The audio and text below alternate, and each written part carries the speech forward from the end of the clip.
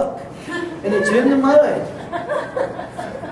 And I'll walk out of this place if I have to. I'm not going to sit down here and be a survivalist, wondering if we're going to stay warm or have something to eat. I'll walk out of this place. I'll leave that hunk of rust sitting down here. It's amazing how we get so wound up about things sometimes. The washing machine goes out and we think the world's come to an end.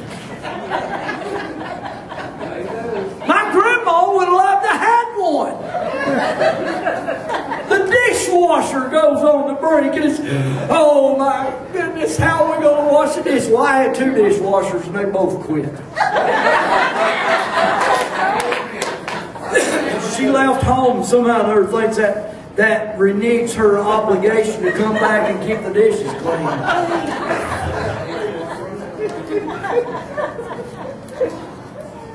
I never understood why we pay our kids to take the garbage out. Somebody says, why do we pay our kids to do family chores? Well, I tell you why you don't pay your kids to do family chores. Because they're family chores. You pay your kid to take the garbage out, guess what? They'll probably be driving a garbage truck one day.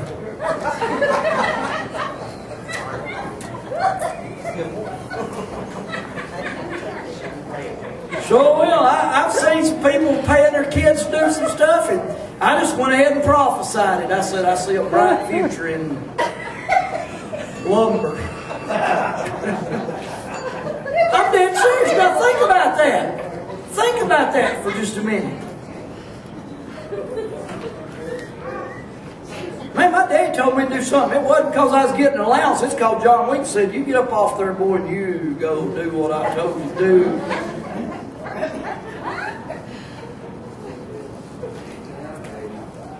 I mean, my goodness, boy, you lived in your mama 9 months. You already behind on rent.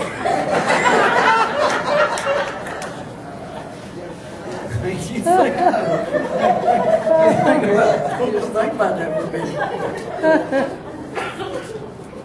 See, I love y'all. Look at y'all. Y'all laugh and have a good time. That tells me that God's doing something. You know what? I really noticed it, and I have going on these 7 years. I have seen God working in people's lives that come here. I can remember some of you came and you was a mess. You was an absolute mess. You were emotionally distraught, depressed. I know some of you that was depressed. I know some of you that was angry and bitter at the world. I know some of you that was looking for a job, didn't have a job. Hasn't the Lord blessed you? Amen. Some of you been sick. Some of you been hurt, and yet God has come and done a work in your life. We didn't have no hoodoo magic. We had a little oil slap on your head once in a while, but the Lord's told me to quit because I was drowning everybody with it. But I was actually enjoying it a little bit. Went to pray for her up here one night, and she pointed at me and said, don't you think about it. Because I was having a little fun with the anointing oil. See, I think God laughs at His children and laughs with His children. Amen? Amen. But I've seen the Lord working in your life. I've seen you, many of you that are stronger in the faith now than you were a year ago. God's done something in your life. I like people that are real. I like people that don't put on a facade and say, look at me, the holy Christian. I like people that are real as the rain coming down. I like people that are not afraid to admit whenever they're having problems in their life, but they're also ready to shout it from the housetops when God's come down and done something in their life. I like people that are real. That's one thing I always love about these people here, because we'd be over in the carport, somebody come up and say, yeah, I smoked a joint last night, I got drunk, and all that. Next thing you know, we're praying for them under the carport, they fall down on the floor. It felt good for that night until they went and did it again. And then we figured out that falling out wasn't working. That wasn't working for us. But I want to tell you, the cross works. Yes, amen. And if you will hang on to what Christ has done for you, and you'll put your faith daily in what Jesus has done for you. Let the trials come. Let the manifold temptations and trials come in your life. But Christ will take you through. This Jesus that died on the cross has accomplished all of it for you already. Yes. You just rest in that. Just like these young'uns sitting in these chairs right here. You rest in what Jesus has done for you. He's done it all for you. He's made the way for you. He is your comforter. Oh yes, the Holy Spirit who lives inside of you. Jesus in the heart, the comforter, the one you rely on, the one that you rest in, the one who will work for you. Did you know that when you put your faith in Jesus Christ and what He did on the cross, that the Holy Spirit, part of the triune Godhead, the Holy Spirit that lives in each and every believer, did you know that whenever you say, I trust in what Christ has done for me on that cross, and I'm dependent on the work He's done for me, did you know that the Holy Spirit who lives inside of you, whenever you have that kind of faith, He says, all right, now I can help that. I can do something for them. Because they have ceased from their own works. They've ceased from trying to be holy in themselves. If you go on and read this here, he talks about be holy because I'm holy. But the only way that I can be holy is my dependence upon Him and what He's done for me. I'm sanctified not because of what I've done, but because of what He's done. I'm justified not because of how good I've been, but because of what Christ did for me. Amen. He's done a legal work for me. Did you know that there was a legal binding a charge against each and every one of us whenever we was lost? Did you know that there was a charge against us from heaven for crimes that even though we may not have committed a crime, yet we were guilty of the crime of sin? And there was a charge from heaven that declared us unholy, unfit, unrighteous. And there was nothing that we could do about it. There was no works. There was no lamb we could sacrifice. There was no helping little ladies across the street or paying you tithe or anything good that you could do that would make that charge go away. But then the Son of God stepped on the scene. Amen. And the Son of God says, I'll go to the cross. I'll pay the price for them. I'll do for them what they cannot do for themselves. I'll go to the cross and I'll pay the price for Bruce. I'll pay the price for Cherry. I'll pay the price for Trish. I'll pay the price for Karen. I'll pay the price for Brad. I'll pay the price for Ray. I'll pay the price for Mike. I'll pay the price for Jeff. This is what Jesus did. Right. He went and paid for you and I what we could not pay for ourselves. And He redeemed us through the cross of Christ, and in that redemption is, oh my goodness, what a bunch of riches. I mean, it's better than the rainbow I saw yesterday. I love my Pizza Hut phone app. Absolutely love it. And I get on that thing and I create me a pizza that I want.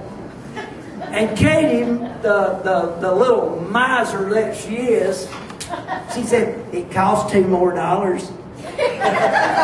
use that phone app. She said, I call them and do my work. I said, baby, I don't tell nobody nothing. I write everything I got. There's a record of it. Because if I get on that phone and I tell this guy my masterpiece of a creation that I'm making here, I know he's going to miss something on that thing because people don't listen to what you have to say. And therefore, I'm going to do it with my phone app. And if it's wrong when I get there, I can hold that up. And I can say, see, I said ham. And so then Lois sits in on me a little bit and she says, why don't you call it? Why don't you save $2? Why don't you save some money? We're trying to save money. Why don't you save some money? I said, because I want to use my phone app. It's cool. So I go to Pizza Hut, Wing Street in Holly Springs, and I pick up my masterpiece. And I'm feeling good about my extra $2 I spent. And I'm riding down the road, and it has rained at my house. And I topped the hills at Holly Springs, And there's this giant rainbow, and the end of it's coming right down where my house is on Mill Creek Road. And I said, praise God, see, there's a rainbow coming. There's a pot of gold right there at the end of my rainbow at my house. I felt good about my $2 extra pizza for using my phone now. Why I told you that, I have no idea.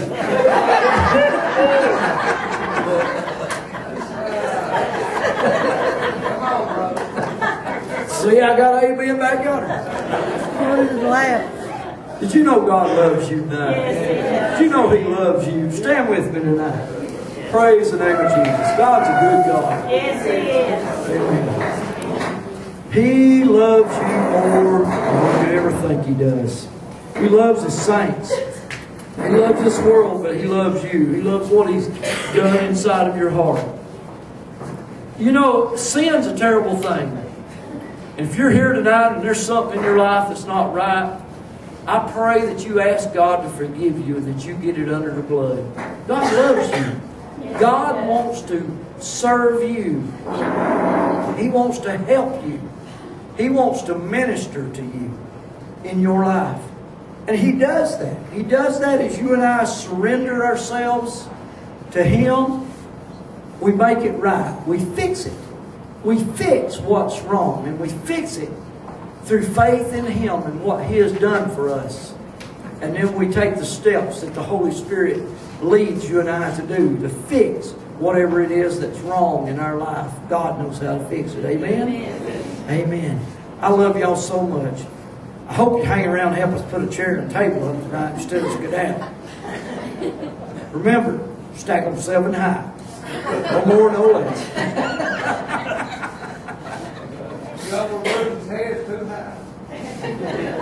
Got a point right there. I'll just bow our heads. Father, touch your people tonight. Thank you, Lord, for blessing this congregation of people. Thank you, Lord, that we're able to come here tonight and we're able to be encouraged and we're able to laugh and we're able to hold on to the promises that you've given us. Lord, that you hadn't given up on us. Lord, we pray that we don't give up on you, that we hold on to what you've done for us. Lord, I hope that we have the kind of spirit that we can look around and realize sometimes we're just kind of funny. We're just ones you've created that you love. We're not perfect here on this side, but God, one of these days the trump's going to sound and you're going to glorify this body. Amen. And you're going to unite it with the spirit and the soul that you saved. And Lord, we're going to forever be with you. And God, we thank you for that. Lord, I speak a blessing over your people tonight. Touch these, Lord, that have lost these loved ones this past week in the car wreck. And Lord, touch that family and minister to them. Lord, I just agree with the congregation right now that you'll touch that family and give them comfort, Lord, where they're at. Father, I pray, oh God, that you would touch the folks in Alabama, Lord, that's been going through some things. And Lord, that you would give healing there to Kathy and Chris's folks that's over in Alabama that's been going through some stuff. Karen that's suffering with some things. Lord, you know the other needs that are here represented tonight. And Lord, we come together and we agree tonight that you're answering prayer in people's lives. Thank you, Lord, for giving healing. Thank you for healing people tonight, Lord. Thank you for your love. Lord, thank you for revealing to us that perfect love opens up the world to us, oh God, that you just open the door and you say walk through it. Walk through and receive the promises of God in the name of Jesus. Lord, touch everybody here. Touch their health, touch their body, touch their mind, touch their soul, their spirit. Encourage them emotionally. Those that have been fighting depression, those that have been fighting loneliness, God, that you just comfort them and give them what they need. Those that's been suffering physically, Lord, that you'd reach down through the power of your blood and that you'd grant healing tonight in some people's bodies that's been suffering with some things. Thank you, Lord, for creating love in the hearts and the lives of your people. And Lord, we'll thank you for it. Bless these people. Bless them on their job. Bless them with their finances. Thank you, Lord, for those that give, those that tithe, those that's been ministering all around this world. Thank you, Lord Jesus, for those that have put us on the internet, that people all across this country have seen the Jasper GA Prayer Meeting from Pickens County. Thank you for that, Lord. Thank you for all the blessings that you give us. But most of all, Lord, thank you for the cross. Thank you for what you did on Calvary for us. And we give you the glory and the honor. And we'll thank you for it and ask it in Jesus' name. Amen. I want you to turn around, give somebody a big hug and tell them that you love them tonight and that you're glad they're here. Amen.